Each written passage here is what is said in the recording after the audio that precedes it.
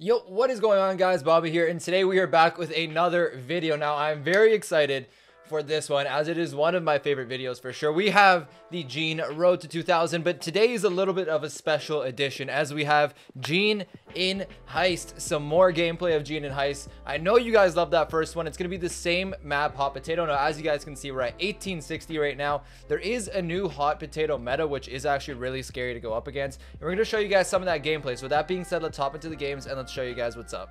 All right, so here we go into the first game, and as you guys can see, the map is looking a little bit different. It has kind of that dinosaur, you know, city type of theme. It is really cool looking. I low-key like the other one better, but it is pretty cool and pretty fresh. So this is our actually first game of the day. So obviously OG is going to be on that right side spike lane. We're going to be playing with Alec 26, the Carl, and then we're obviously going to have myself as mid Gene. Now, if you guys didn't watch the last Gene and Heist video and you have no clue how this works, just to explain it to you guys a little bit, what basically I do is I kind of just stand here and I defend / take care of the mid. That's what the important job is for me. Then usually we have OG on safe or Alec. Now in the previous spike one, or in the previous push, we had Bonnie / Johnny, whichever you like to call him, / Pika, the God Bull, doing the DPS. So our DPS is definitely worse off this time. So as Gene, I have to have a little bit of a bigger impact when it comes to doing things, and when it comes to how well I play. I can't make as many mistakes because we don't do a tremendous amount of offense, but I'm doing a pretty good job so far this game. This game is pretty easy for us just because we're not facing any tanks really, and tanks is what counter us. Although we do have a spike, our spike is supposed to be the offense, so it's supposed to be focusing on the safe a lot more than it is supposed to be focusing on anything else. But as you guys can see, really good gameplay here so far by all of us. We're all doing our jobs very well.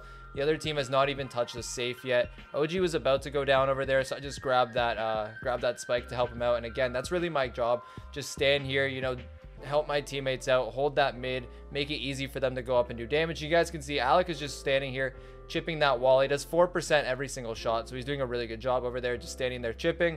He's got that Brock on him, so I'm just going to pull the Brock. He's going to go onto that safe, or I guess shoot it. He didn't really end up going on it, and we are going to end it there. So it's a really good first game. 2 minutes of basically perfectly clean gameplay. These guys were also 1200s, very good teams, so you know, GG's to them. Hopefully they're ranked 35 by now. But let's hop into the next game and keep showing you guys what's up. Now, hopping into the next game. Now, this matchup is obviously very hard for us, and the reason being is because they have a BB. Now, BB is really good against the Carl and a Gene. It's okay against the Spike, but the way they play this comp is pretty interesting. So the Gale does mess up with that first launch pad. The BB is going to spin a little bit, and Brock mid, I don't really have the hardest time against Brock mid with Gene. It's pretty easy to be able to get those kills just because, you know, you only have to really hit it 3 times. If you sneak on it, you just auto aim button 3 times. It's not too hard. So we have Alec and OG on safe here. This is our second game of the day, so I'm just showing you guys it in order. Now I have to defend down here against this BB, which we're going to show you over here. It does use its gadget, which gives it heals, which makes it very hard for me to kill. We're going to be able to kill it though with it only doing 9%, which is pretty good, to be honest. You just click the automatic there again. But yeah, so far pretty good. Carl and OG did do a pretty good amount of damage. I get a pretty long pull over there, and that's a good pull for us because it opens up the map for OG, and the more open the better for a spike, specifically if you're as good as OG. Again, I'm just going to go over to the mid. I'm going to try and hold mid, help out over there. If I use my super and get 3 shots, I'm only 1 shot to super, so you guys can see I'm able to get it there again. Very easy gameplay for us so far. Their safe is at 6%, so it's looking really good for us. I'm going to go down over here. I choose just to die by the fire instead of getting hit by the Gale because I don't like Gale and I don't want to give it that satisfaction of killing me. But anyways, this is looking like a pretty easy win over here. I'm just going to get that pull on the Gale, going to be able to get that kill, and then Alec and OG are going to go up. They're going to be able to finish it off, and that's going to cap off our second game. Now you guys see we're not really getting any 1 pushes. It's basically impossible to do with this comp, just to go up and get a really quick base race or something, because we can't really do that with the way our comp is. We have to slowly work our way up, slowly chip, and just hold control for majority of the game, and that doesn't go very well into comps that are like triple tank and stuff like that. So you guys are going to see some more gameplay of that coming up in the video, so let's keep going and show you guys what's next. Okay, so hopping into our next game, we got Max, Brock, and Daryl. Now I actually really like this comp in like competitive type of thing where you're facing other people that are really skilled, because this is a high skilled comp. You know, there's a lot of speed, there's range, DPS is everywhere, so it's actually a really good comp. We actually use this actually fairly a lot in competitive, so myself and Alec are going to be able to pinch that right away. I'm going to be able to kill his lane, and then I'm going to sneak up on the Brock over here and get a really easy Brock kill, and then OG's just going to focus on offense while I try and get this Max. The Max is perfectly 3-shot for me, so I'm going to be able to get that kill. There is that Daryl in the middle as well, who I obviously don't want to die from, so I'm just going to like gadget him into Alec. So pretty good for me over there.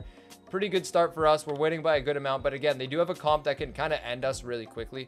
They don't really have to, you know, have that much possession up top. They can kind of just walk around, do whatever they want. OG is going to leave myself and a Daryl on safe as they go up. Luckily for us, I think Alec died, and the Daryl didn't fully commit, which is really lucky again for us. I'm going to be able to hit that pull, and because the Daryl didn't commit, it kind of just wasted a lot of time on offense. It could have gotten it down to like 40, but it just didn't end up happening that way. Daryl also misses the roll over there, and that's kind of the game sealer almost, as we're going to be able to kill that Daryl pretty easily. Rock's going to go for a pretty obvious super over there, try to kill myself and OG, so I'm just going to move back over there. And Alex just over here chipping away at the safe. I'm able to get the kill over there, going to knock back that Daryl.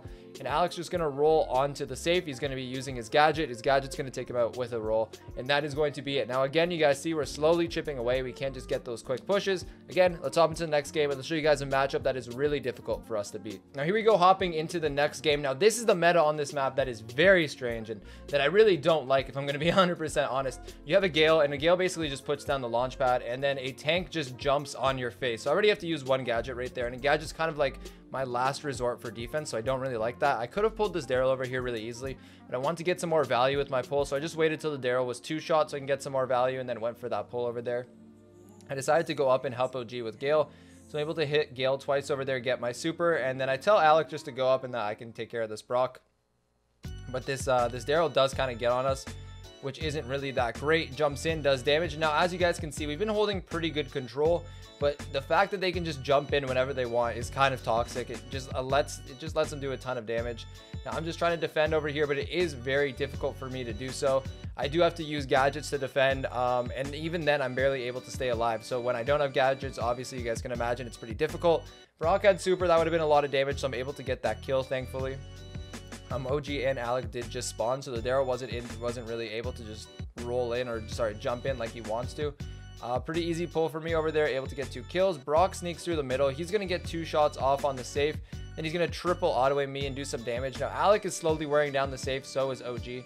But again, Daryl's just able to jump on and do whatever he wants. He's going to roll on, and there's nothing that we can really do.